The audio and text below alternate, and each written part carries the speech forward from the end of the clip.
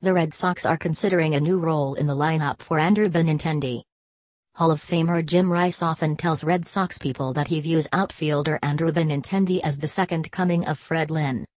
The Red Sox never would put that kind of label on Benintendi, who is entering his age 22 season and has appeared in only 34 Major League games, including playoffs.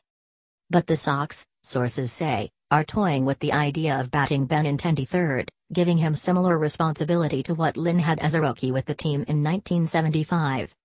Lynn, then 23, became the Sox's most frequently used cleanup hitter in late April of that season, and went on to win American League Rookie of the Year and Most Valuable Player. Manager John Farrell has discussed batting Benintendi second, which would give the Sox a left-handed bat to break up the right-handed hitters at the top of the order.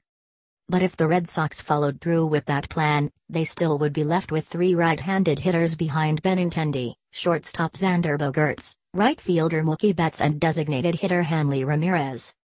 Batting Benintendi third would leave the Sox no more than two right-handed hitters in a row at the top.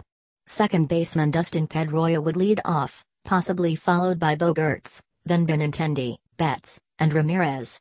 First baseman Mitch Moreland, a left-handed hitter, would be the likely number 6 hitter against right-handed pitching.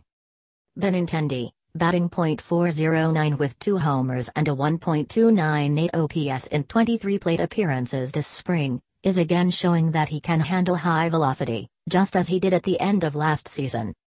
Farrell, when discussing the possibility of Benintendi batting second earlier this spring, said that he would not hesitate to use a rookie in such an important lineup position. A lot of times, a player is going to tell you what he's ready for or capable of and how you would think he would handle adversity by not being fragile mentally, Farrell said. If we didn't feel that way about Andrew, I don't know that he'd be in the big leagues last year. Benintendi, in 118 plate appearances, batted .295 with 2 homers and an .835 OPS last season despite missing nearly 3 weeks with a sprained left knee. He also went 3 for 9 in the division series, when the Indians swept the Red Sox in 3 games.